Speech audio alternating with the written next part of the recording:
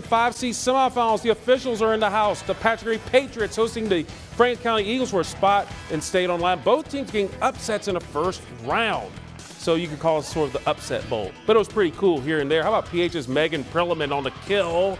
And then I believe this young lady's related to her. How about Taylor Perlman sets up Grace Williams for the point? It was 8-0 PH. The Patriots there did Eagles Sky Carter setting up Hope Greer for the kill. And then the Eagles Talaya Holland for the kill, and PH Sally Boxley on the kill here with authority. PH, they're state bound. They win in 4 sets over Franklin County. The Patriots will play at Midlothian for the regional title next Wednesday at 5:30. Down the region.